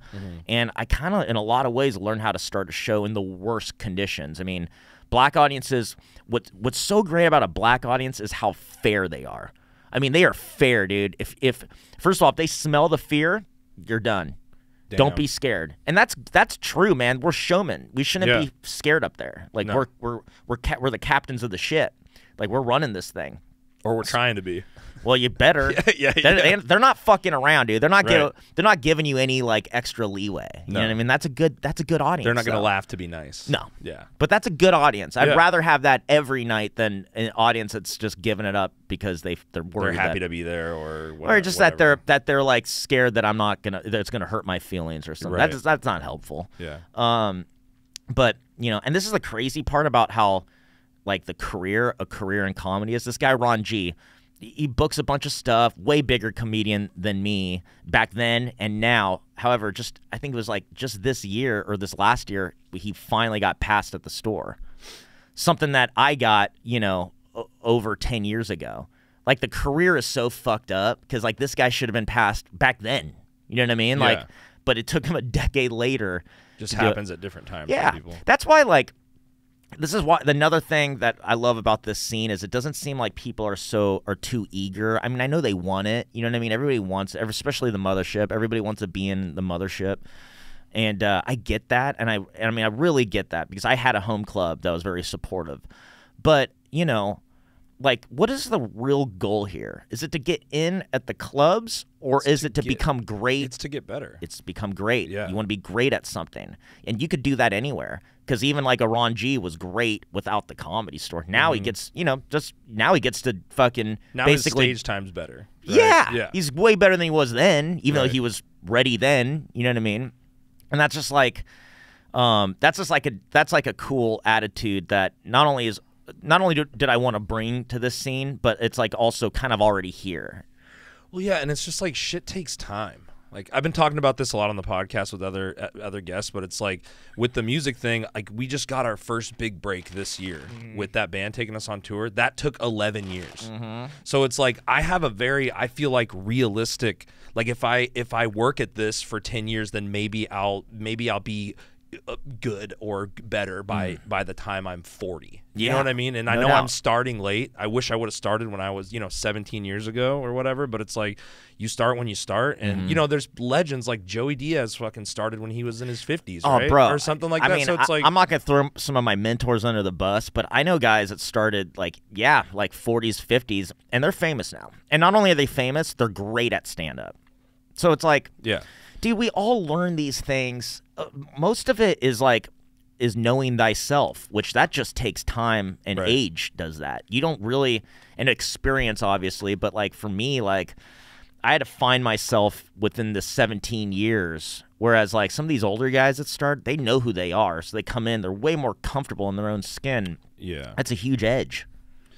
Yeah, that's how. I mean, we're all just trying to get comfortable up there. It's like a lot of guys want to they move here. I see it, with people I've talked to and different open micers and stuff. It's like you see people come here, they move here, they sign up for Kill Tony every week, even if they don't have material ready. It's like they want to get on Kill Tony, they want to get famous. Yeah, and it's like, dude, like it's gonna take years. Oh, you know what I mean? It's kind of a crazy thing that the culture of the way that Kill Tony's changed the culture because.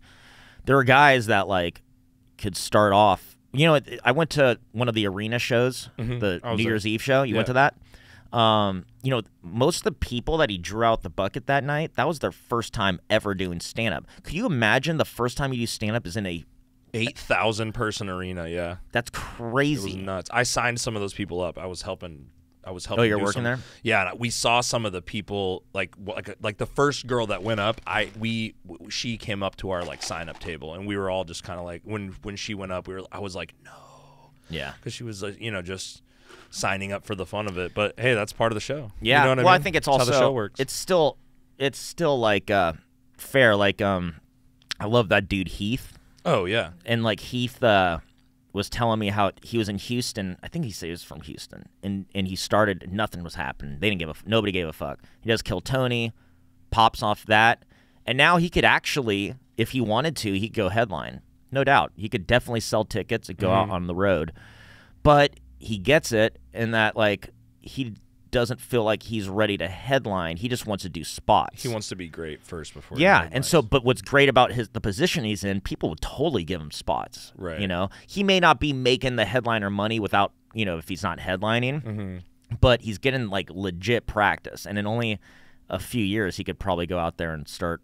It's kind of a weird thing, isn't it? Where like, because again, I'm learning all this stuff on the fly, but it's like. The stage time, it's like you have to unlock better stage time to get past a certain point of skill, right? Like you can't become a pro at open mics, right? Or can you? Like could you? You know what I mean? Like you have to go up in front of real audiences at some point. So it's like it's almost like a chicken and egg thing. Like you have to trudge through the open mics to unlock this ability, and then once you get past a certain point, you can start getting spots on shows. Like this year I feel like I have very simple goals for the year. Like I want to get 10 to 15 minutes dialed in and do a couple more spots and and a couple less mics. And I don't think that's crazy to try to work on that. But it's like a lot of people are like in their first year and they're like, I want to fucking headline. I want to be. It's like, dude. It's gonna take some time, brother. Oh yeah, it's like listen to the greats talk, people like you that have been in the game for a long time, and it's like, Matt Edgar didn't just fucking do stand up for a year and then get passed at the store. It's like it takes a long fucking time. Yeah, I think for me, the thing I had going for me or that I do have going for me isn't I never got a following yet. I never really put any effort into that. I don't put any effort into I literally just practice the craft and see where that goes. And where it's taken me is I really do have an easy time accessing the major comedy clubs. Yeah. I don't know. Well, you have the respect of your peers. I have the respect of my peers, but I also, at this point, it's like I believe that I should be passed at all of them if I just showed up and they saw me. I don't think if somebody now, like I never performed at the Cellar. I don't, I've never tried to get in there. But say I go to the Cellar and they say, no, he's not good. To me, it's like, you're just wrong. That's all right. I mean, whatever, dude. Like, I've been doing this for a long time. And what if I didn't do good? If for some reason I didn't do good, I still think they're wrong. It's like, I didn't do good that time. You know what I mean? And but if it was based off merit and merit alone, I have no doubt that I could get into any of the clubs. Yeah. So, but I don't think that we all approach the business side of it differently, and I'm not saying I do it the best way. Obviously not. But to me, what matters the most is really that I'm just killing as much as possible, and I'm writing new shit all the time. And what that gives me is more than what just being at like a because take it from a guy who got passed at the biggest comedy club that there is very, very early on, and it didn't bump my career up. It didn't bump my numbers up. It didn't give me more money or fame. It just gave me practice. I mean, it's all about practice. Yeah. And that's, to me, just keep it simple. Just write. It's all about the next joke. Every time you write a new joke, you get better. Because you're doing something you haven't done, and then you're going to push yourself, and you're going to get more confident, and that's just more time you have on, like, more minutes to add to your, like you said, 15 minutes. Dude, if you're trying to get 15 minutes by the end of the year, and you write a 1 minute joke, like how much you're like closer. Now you only got to get like 13 minutes for the whole year. Like that's like, and then do it again. Keep doing it over keep and doing over it, and next thing you know, like you have that time. I went up with some new stuff, like I said on Wednesday, and it like did good. And then I went last night and tried the same stuff, didn't do good. Well, you know what I mean. And so you got to just keep. You're at the point where you just got to be throwing all the new stuff up there as much as possible. Right. And if you have anything that works, definitely do that. I mean, for me, like I would say I wrote my first good joke 7 years into stand-up. Okay, cool. Yeah, so I got some time. Yep. And I think in that same summer, I wrote 2 good jokes. So I had an opener and a closer. But the middle, just like figuring it out. Yeah. Just trying to like, maybe this worked. Don't know. Okay. I always feel better about the stuff that I feel like works. What do I know? But it's like the stuff that I feel like I have. Maybe it doesn't. Whether it works or not, we haven't figured that out yet. But it's like the stuff that I have down. Like I know how I want to say it. Right. Because this first whole year has been like, how do I say the shit I want to say? How do I even do this? You know what I mean? And so it's like training. You mean wheels. like inflection? Maybe, yeah. Just act outs. Just like what do I want to? It's good to think about that stuff. How do I get this off of paper? It's good and get to it in think front that, of people? and it's good to wonder that, but you have to know that you just trust that you're going to figure that out. Yeah. Like that just comes from practice. But it's good that you're on. Like for me, the connecting thing. Like I didn't necessarily. I had some already connective ability that God gave me, I guess. But I didn't have. It wasn't like enough to like finish the job or do like really that good. Yeah. But I knew it was important. So in the back of my mind, I always considered that. And like, and there's just so much nuance into this that like the more you go through it and those are the good questions. You got to ask those questions. But like, you also have to trust that you're going to get those answers. So don't like just take the material up there and just know that just roll with it. Just know that these are the things I need to figure out, but I will figure them out. The more I do this, I get closer to figuring them out. And that's really all you could do. There's no easy way. And even a guy like Heath, like, you know, he's a kid. He's 21. That's when I started. He could already headline. You know what I mean? Like, he could already do things that I can't just necessarily based off do. of like following and popularity alone. Right. But, you know, either way, he's still going to have to learn all of this. Everybody. That you have to go through You the still same have hoops. to go through the same, because no matter what, you're going to be taken to deep waters. Then what? Right. I've had to tour with bands. That was a whole part of my career, was on the road with bands, and I watched them go through. Like, I'm opening shows that they don't Doing even know comedy? that there's Yeah. And they wouldn't even, some of these audiences didn't even know that there's a comedian, and they're all standing there, you know. And I watched them go through like the things you're saying, where like the first time I ever came to Austin was with a band. What band? There's this band out of Nashville called the Vagabonds. They're super good, Southern rock. I think I've heard of them before. Yeah, and they I got put together with them through this tour, this Adam Carolla tour. It's just a whole thing. But anyways, I get to know them, and I'm on the road with them, and you know, I watched what it was like to be in. We met at the right time, like these 5 dudes. We met at the right time because I was a comedian for as long as they were a band, and they were at the point where they had their runs, like they knew where to go, where they would have an audience, but there was places like they had never really been in Texas, or I think that was like, they hadn't been this far west at the time, and it was a Texas tour. So we meet them out here. I never knew these guys. I meet them in San Antonio, and there's barely anybody there. You know what I mean? And it's like, in a lot of those shows, there's barely anyone there. Yeah. And I watched them go through that, but like, it was funny because the tour at first was like, I think it was like either 2 weeks or something like that, Texas to Arizona to Vegas to San Diego. And then it ended in San Diego. And then they come to L.A. and they do a show. And then I'm back home. And I think it was like I'm off the road for a few hours. And one of them texts me, hey, man, you want to come back to Nashville? We got all these shows on the way back. It's just our Christmas run. It's like the same shows. They're going to be awesome. And I had nothing going on at the time. And so I was like, I already missed these dudes. Like, I really Dude, just... the tour brotherhood is so the real. brother. I mean, these guys are my crazy. brothers, and I don't really get to hang out with them because they're in Nashville, and then they're doing their thing, I'm doing my thing. But it's like there's a bond. You know what I mean? And so I went with them, and I got to watch the whole other side of their thing, where like they go into the towns that they sell out in. It was night and day. Wow. Now these guys are like rock stars. I mean, now they're like huge. The rooms are bigger and bigger. Right. And you know, but no, it's an interesting thing watching like what certain people like. They're one of those bands that had to grind it out over decades, and then some people just have a hit. You know what I mean? And it just seems like it's like way easier for them, but they all had to learn how to play really good. And this band they're so good. Each member of the Vagabonds is great at their instrument. Yeah. You know? And so like, but that only could come from, you know, these decades of just doing these shitty rooms all the time. What we've been doing, and you do it for the love of the game. Yeah, exactly. Like, it wasn't paying off. And like when we did that for 10 years, doing little runs, and then like right before we got the big tour last year, we did like 2 full US runs that were kind of shitty. You know what I mean?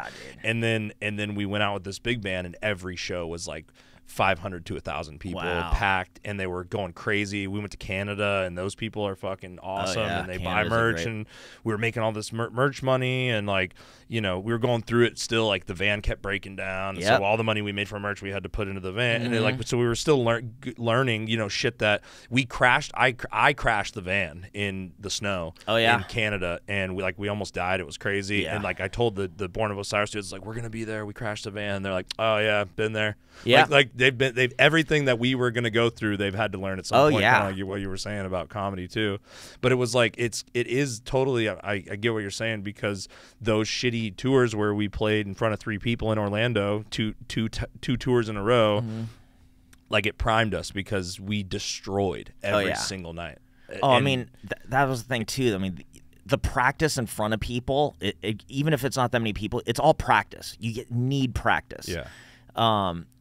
I could be butchering this story, but like the Vagabonds came out for like their record label was in LA, and I think like they wanted to make like this. The label wanted to make a Christmas track or something with a bunch of their musicians, and some of these guys, like the other musicians, were pretty young, you know, and like the Vagabonds were probably the old guys at the party, and they're not even that old, but they had been around for longer, and everybody's doing their part, and it's taken like hours just to get their part in.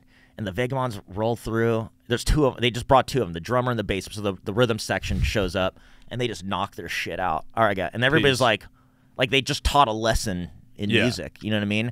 And these guys definitely have been grinding way harder than anybody else here. That They got that label ticket, basically. Yeah. Like the new guys got the label ticket. But the Vagabonds dudes have been grinding for years. Oh yeah, and they're better musicians, no doubt. I mean, every member, their guitar players. This guy Richard Forehand, he's like a fucking just shreds, dude. I just could watch this guy, and he's like obsessed with guitar. Like I caught him out one night. He's on YouTube, and he's just like watching guitar building, like somebody's like building a guitar.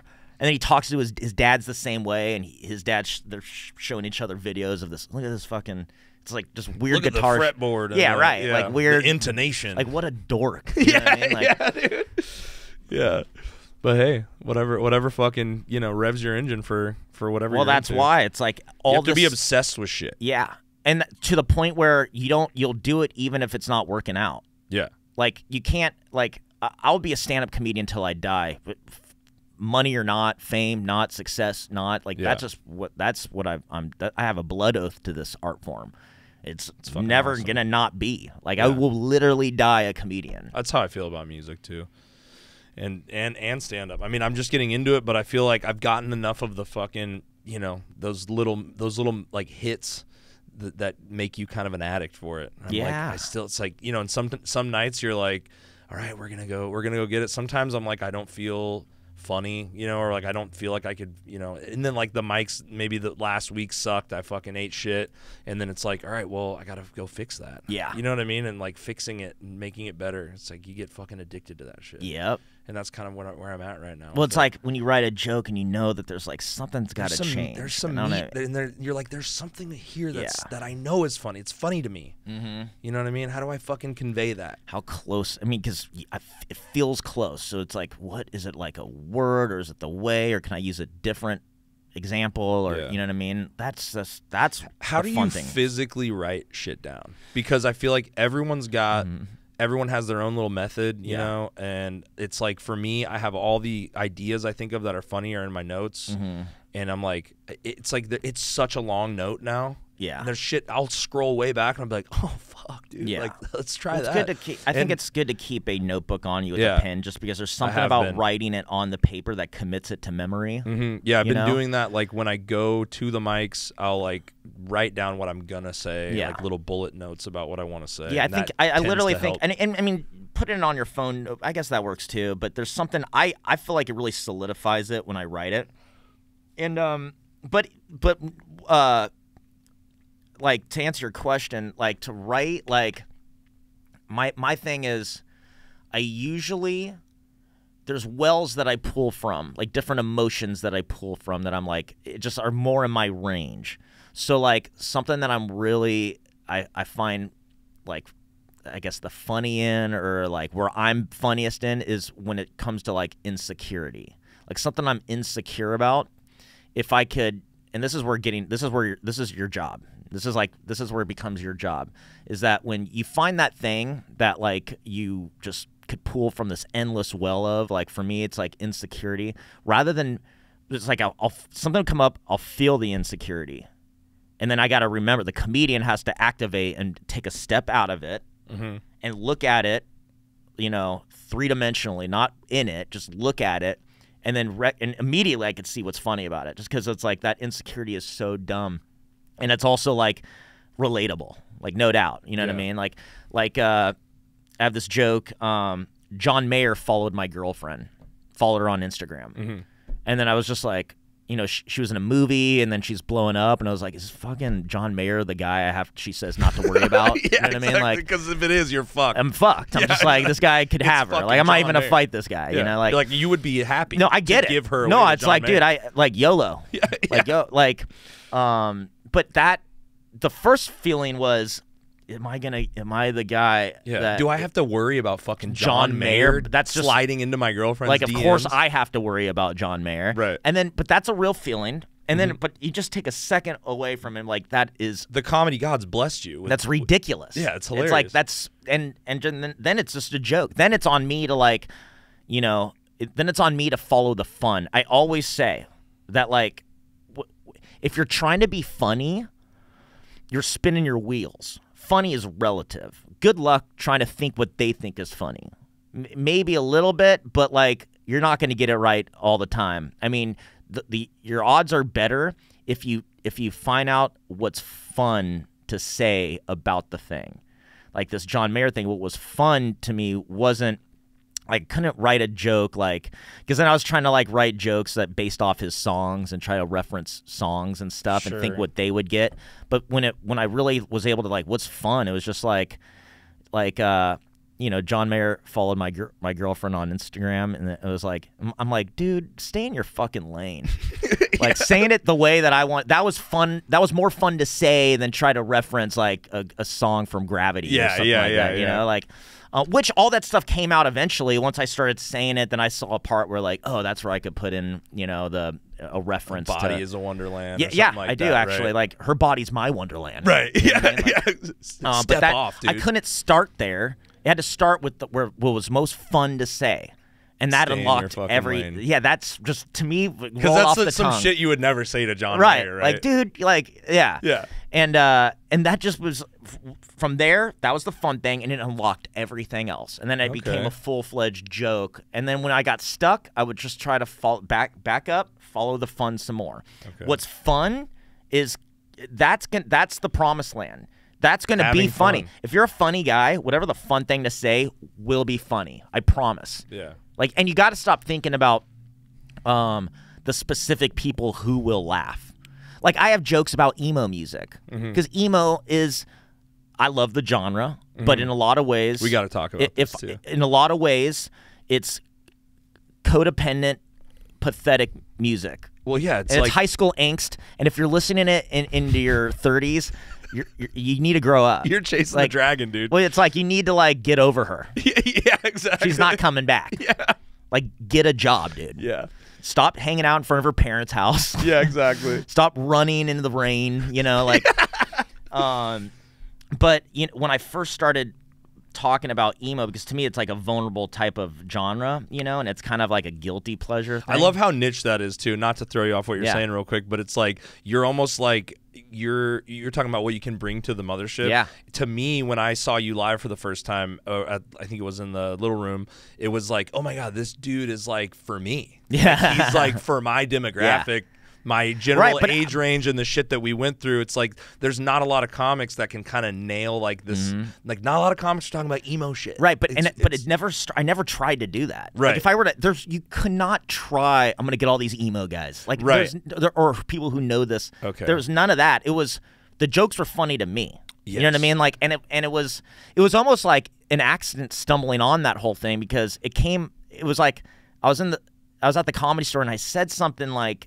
I referenced an emo band, and I saw the whole room did not laugh, but the few people that did really laughed, and I was like, "Ooh!" You hit like a My Chemical Romance reference or something. Yeah, I probably did. Actually, a Black Parade reference or something. I did. Were like, I actually did. Shit. The first time I ever posted on TikTok was a joke. It was about I was in a park. I was doing comedy in a park, and somebody had filmed it, and I had said something about how like this time I snuck into Warped Tour. The way I got in, I got there the night before and slept in my car. And when I woke up, I was backstage. Oh, because they built it like around me, Trojan horse style. Nice. So I come out, and then the dude from My Chemical Romance was there, and I'm like, "Oh man, can I get some passes?" And he's like, "You're here." Yeah. What are you talking about? Yeah, and like this joke. You know, I think maybe that was the joke because I told it. It wasn't even a joke. I never wrote it. I just told the story one time, and it went really well on TikTok. and then I think I tried to retell it or something like that, and I just noticed like the whole room did not laugh, but the people who did really did. And so then I was like, I should make like there's emo comedy night, or I mean there's emo night. Like, I'm going to create emo comedy night. Emo night's so popular that it's like a DJ playing emo music. Oh, yeah. It's become ironic again. So I'm like, I'm going to create emo comedy night where it's like I just go up and roast emo and bring up comedians that came up on it. And, like, they could talk about whatever they want. They could do their own act. But just know that everybody in this room, if you want to reference this stuff, they're going to get it. And, you know, maybe lean into, like, jokes about getting dumped or something. Mm-hmm. And so I had a whole room of people that were emo fans. So all the jokes just landed. I mean, That's harder. Awesome. It's like, imagine that few people that I had laughing in the original room if the whole room was just that. But then it kind of went beyond that because then I had these jokes down. And I was like, fuck it. I'm just going to – I love those jokes. I want to keep telling them. And I started telling them in regular, you know, my Comedy Store spots. And they were working. And it worked out that emo night became such a big fucking thing, right? Nationally, and there's so many people. I was worried about doing it here because I thought they're not going to like emo in Texas. Oh, dude. Yeah. And it's just like it kills so hard over there. And I'm like, this isn't because I tried to do that. I really was just talking about the things that I thought were funny and that I love. Mm-hmm. And then, now there's all these kids that, like, you know, they'll DM me and also the bands, like people in these emo bands follow me and they, you know, and it's like, it's insane to me that like just talking about the thing has actually attracted the thing but like you were saying, like you've been saying, it's like how, if you would have tried to get that, it wouldn't have worked out that way. No. It has to be this organic, like it comes back around. It was for me. Yeah. And it's not that, because I really do believe that we do it, like we do this to give.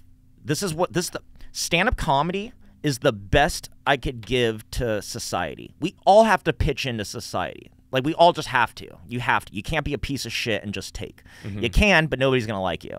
Like, you have to give back to this world. Yeah. And the best thing I could do is stand-up. That's the only skill I could bring to the table. You're not a welder? Nope. And I can't do literally anything else. But, so I give it all back that way. But then within the art of stand-up, I know that the only way to make it work is by talking about the things that you think are funny. There's no predicting what other people think is funny.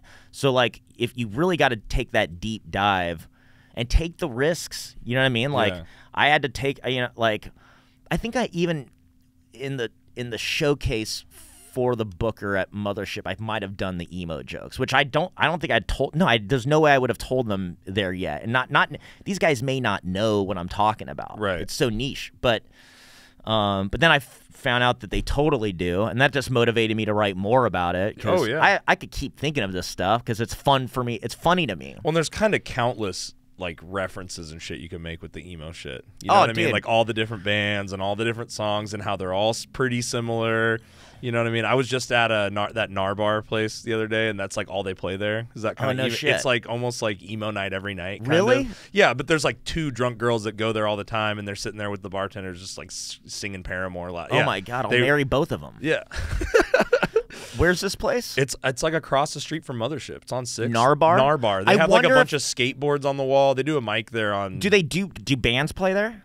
Maybe there's a stage. Because so I live. You said yeah.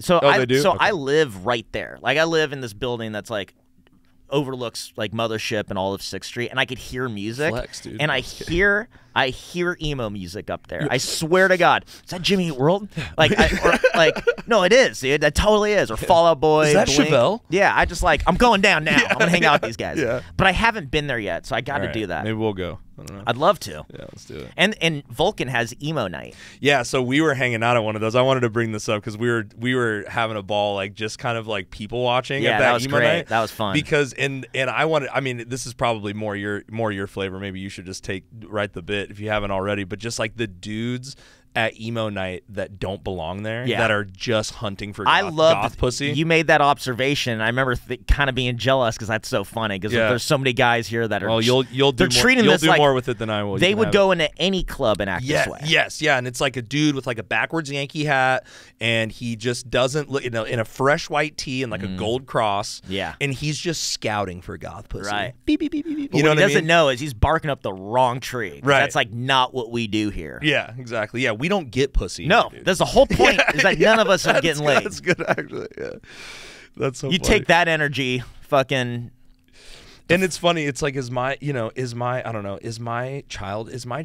angst just a hunting ground for pussy for you? So, is that what it is? Yeah, for right. these guys? Yeah, you know what I mean? That's what this is to you. Yeah, This exactly. is fucking serious, And bro. my favorite was them trying to mouth the words off key, Yeah, as they're prowling like lions in the Serengeti or something. They gotta you know what act I mean? like they know Yeah, the it's like I chimed in, and they're like all off. Yeah, they're like all off and just like they gotta. That's the and they best just can fit look in. like they walked out of a lids.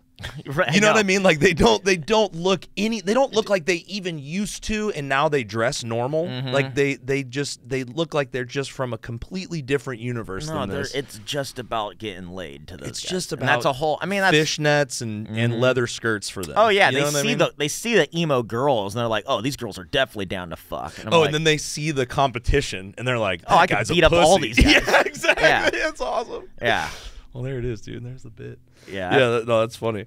But yeah, it was just, and we were also talking about like the playlist needs to be reined in a little. Oh, yeah, bit, right. It's getting a little out there, Right. as to what we're calling emo. And it's Right. like, guys, there's enough songs in the emo database. We don't have to dip into Miley. No, that's We what I was don't- just gonna yeah, say. we Like, don't have- yeah, I that's think you not- were in there You're with you're me when you're it was missing like- out. I mean, where's the saves the day? Right. Where's fucking Yeah. Get Up Kids? There's like way more. But where's Finch, dude? You're Yeah, telling- exactly. Miley Cyrus. What it is to burn, dude. Yeah, Where is Finch, dude? And they that's don't. That's a good point, though. Yeah. No, right. I mean, there's all this emo stuff that they know. That's my problem with it. But like, you know, It's still fun. I just like that they're even having anything like that. Yeah. You know, like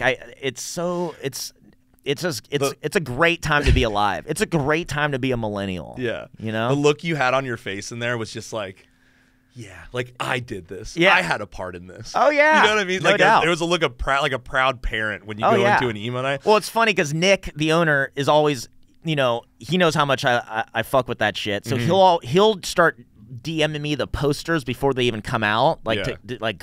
you know, put this on your calendar. It's happening. Yeah. So like, you know, when we go, I'm usually like, I've known about this for a while. You know what I mean? And actually, like, you know, that's what's great about living right there is that I know that I could even book spots and like kind of work around it. Like Yeah. every time You I've can only just been in there, pop in and then come back. Like I do that all the time. Like I'll come in, like get motivated, go do my spot, leave, and then just come right back to emo night. And Yeah. what's so cool about it is that since it's at Vulcan, it's like all these cool guys that I know. You know what I mean? Right. So it's like it's almost like I'm in a place where like there's a home vibe to it. You know what I Right. mean? Like I don't Yeah. feel like I'm in somebody else's like. Like a weird venue. That's No. Just So- trying to make money off So of I it. actually feel more comfortable to let loose. Yeah. You know what I mean? And maybe sing a little. Maybe a tear. Maybe yeah. shed a tear. I dude. did. I have a new joke about it because it's like, yeah, I went to emo night. And the sad part is I went alone. You did kind of show up alone. I did. That's true. My girl don't want to go to that. No. Yeah. So like but I go there and guys like you were there and there's like Yeah. other funny dudes that get it that we Yeah. can all just like. Well, it's funny that you mentioned that like emo music, emo comedy night that you did. You did Yeah. that at the store. No, I did that at this place called the Virgil. No. Okay. Is it the Virgil? Yeah. Yeah, it's on Virgil. Because right. I'm really tight with this guy that owns this metal venue in town. Come and Take It. Have you been to a show there yet? We should go to one. I'll take you to a metal show there or something. Sure. But one of the best rock venues in the state, or probably in the state. It's my favorite venue in the country that I've played Whoa. in. It's fucking awesome. The walls are lined with like logs and shit. The sound is like so crispy and good. Nice. But he wants to try to do comedy shows there because I did a little like festival thing with 10 local bands, and then I stacked them. I did 5 and then 3 comics in the middle, and then 5 more bands. And you got a taste of the comedy. They loved it, dude. Did it work out there? It worked. Wow. It worked. You can. I had Darian, Michael Ridley, and Casey Rocket. Nice. And it was, I think, the perfect lineup for that kind of show. You know, Casey's wild and shit, and it was he's kind of a rock show himself, you know? Yeah. And so they loved it, and I was like, oh, shit, like, I'm going to do this, like, every year. But he wants to do, like maybe a monthly comedy show there, and I felt like maybe I could like get better stage time if I did a little spot on, you know, that show or like whatever, and I can work with, and I'm finding all these dudes here that are like into the same metal that I'm into. Yeah, right. So it's a lot similar to kind of the emo thing, right? And it's like if I can bring, I know I can draw when my band plays there, we draw people. So if I'm like, hey guys, I'm doing we're doing a comedy show every month, come out, I can get these new faces in the door kind of that are like not maybe going to comedy shows, haven't seen everybody, and then you can trickle in some, you know, put mostly the metal comics and then trickle other people in, you know, because there's people that can write, like I was thinking about like if somebody wrote a joke about like how dudes say good set bro without even watching your set, you know what I mean? Because you never go back. I just got canceled. Yeah, exactly. But you never go. You never tell them to their face like I didn't just play. You go, thanks, dude. Thanks a lot. And then you go back to your boys and you go, he just fucking said good set, bro, to us, dude. And we didn't even play yet. But it's like that. That's like a niche kind of a joke that would never work in like a normal room, right? But in a metal show. But this is why I'm talking about. Like, don't worry about who's going to get or what's going to work. Because just try it. Because the joke isn't about the metal or anything. It's about like the fake bullshit. You know what I mean? Right. The fakeness. Yes. We could all relate to that. True. Like, good set. I just fucking... Yeah, I just ate shit, or I haven't even played yet. Yeah. You know? Or that's what's funny. It's like, that is, yeah. Thanks. And that shit I wonder happens what he was talking all about. the time. Yeah. Like, or I'm not even playing tonight. Yeah. You know what I mean? Right, like, you're just going around shooting good set bros at people just for... I work here. Yeah, exactly. But yeah, it's like I'm finding all these dudes here that like they wear metal shirts on stage. I'm like, wait a minute, there is metal comedians, dude. They're out there.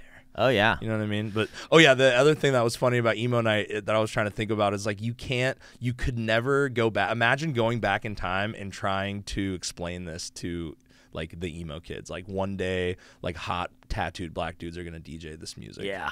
You know, for like, and there's gonna be people in there trying to get pussy. Right. And you're just like, what? Wait, this is gonna be cool one day? Yeah. No, we're counterculture. Yeah, nobody's getting pussy here. Hell no. Yeah. Well, you guys are getting that pussy? Defeats that would ruin the whole genre if we're all getting laid. Yeah, There's nothing to sing about. Yeah. Yeah, exactly. That's awesome, dude. Shit. Let's see what else do I have here to talk about with you, bro. I appreciate you coming on here and of course, man. This has been a total masterclass, by the way. So it's fucking awesome, dude. How long have we been going, Tony? Hour 46. Oh, what? Oh shit, we got to get out of here, dude. That's perfect, man. Is this your studio? Yeah, yeah. So if you know anybody that needs to record a podcast, hit me up. Yeah. What do you charge? I mean, we can talk about it in a minute. But I want it on the air. I want it on the air, everyone dude. to know. No, it depends on who you are, dude. It depends on what you want. No, but yeah, Matt, I appreciate you coming out, bro. We can wrap it up there. Plug your shit. Let them know where to find the emo jokes. Yeah, man. Well, you know, I'm out here in Austin doing all the spots. Shit, I know I have stuff I should be plugging. Let's see. Cap City's happening this month. I wish I would have. You can look it up real quick. Is that cool? Oh, yeah, we can edit up, this, dude. right? No, I won't edit it. It's all right. We free flow on this pod, dude. Yeah. Let's see. I mean, I'm supposed to be in Tampa right now, folks. If you're there for the Sunshine Comedy Fest, I did drop out. And you heard it here. You heard it here. Let's see. Yeah, I mean. Oh, this is what I gotta plug. Fuck, what's the date today? Shit, I gotta get on this shit. I'm at Hold on, what's the dude's name? All right. God, I'm so bad at this. This is why I'm like nowhere. You'll get it down, bro. What is the place called? It's in Fort Worth, and the place is called. It's Hyenas. It's the little room. It's the little. Oh wait, hold on, not that. Let me see. Did this guy ever text me? Fuck. Hold on, dude. This is how they know the pod is real, dude. It's not rehearsed. You know? Yeah, I got. It's organic. I got 2 shows. Here we go. Here we fucking go, guys. Yes. Oh wait, no. Sorry. It's all good, dude. This is it. Are you ready? Okay, guys, I will be at the Red Room in Fort Worth, Texas, Saturday, February 3rd. doors are at 9, shows at 10. And here's the thing. I think I have 2 of them. I think I'm doing 2 that night. So just say February 3rd in Fort Worth. I'll be there. Look me up, Mat Edgar on Instagram. Matt has 1 T in it. I'll be there with the extremely funny and beautiful Rachel Wolfson. That's who I get to see naked all the time, and she'll be there. She's super funny. And you know her from Jackass, obviously. And yeah, dude, I'm fucking that's like the big one that I need to promote. Hyena's Red Room. Yeah. We'll get this. I'll make sure and get this out before then. Yeah, thank you, man. Absolutely, man. I appreciate you coming on and just being so cool and opening up, talking about kind of what needs to be done. I got a lot of work to do, man. I can talk about all this shit. This is all I think about. It's awesome, dude. It's cool to see somebody who's just really about it like that. So thanks for the masterclass, brother. And hopefully if anybody, and I know there's a handful of open micers and shit that watch this. Hell yeah. I have a bunch of those guys Come on say here, what up to me, man. I'm very cool. Hell yeah. Yeah, you don't cool guy people. That's awesome. Dude. That's awesome. No. Thanks for being I'm not that, so I don't have that kind of following yet. Right. So say what up to me while you still can. Yeah, get it in, dude. Because I will say fuck it to all of you. Once he hits double digits on Instagram, it's over, yeah, dude. You can't talk to me. You can't even look at it. I'll never leave the green room. All right, brother. All right, bro. Run that outro.